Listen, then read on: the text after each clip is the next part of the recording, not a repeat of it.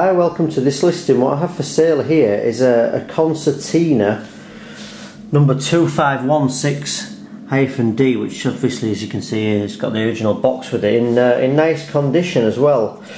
I'm not exactly sure how to play it, but I've tested all the keys just by opening it up, opening and closing everything. There's no holes or rips in it, and all the keys seem to work. So I just thought I'd film around the item just so you can see the general condition of it.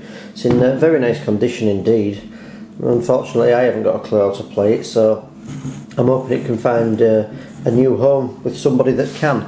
So obviously that's the outside of it. As I've said, the box is obviously a bit tatty, it's seen better days, but I'll open it up, just film the inside of it so you can see what you've just opened it up. I suppose for anybody who knows about these things, who obviously plays one, they want to have a look here and just make sure there's no holes or tears in it whatsoever, and make sure that it actually makes the noises it should do. So, you know, as I said, I've tested all the keys, which are all there, and they all seem to produce different notes.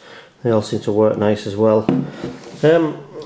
Fairly unusual item this for me to sell, and obviously I don't know everything about it, so if you've got any questions whatsoever, please ask. It says made in Germany, Democratic Republic. I think it's is it Scholer or Scholer? So I'll just film around it really, because I'm not sure it's like that when you want to buy an item. You just want to look at sort of every bit of it, make sure it all works. All these catches fastened, by the way. I've just undone them to show you the item. There's one there, one on the other side. There's also a badge on there, I'm not sure what that says. Yeah, Scholer or Scholer. So there we go, a very nice item indeed. That's apart from the box being a bit tatty, it's in very nice condition is this.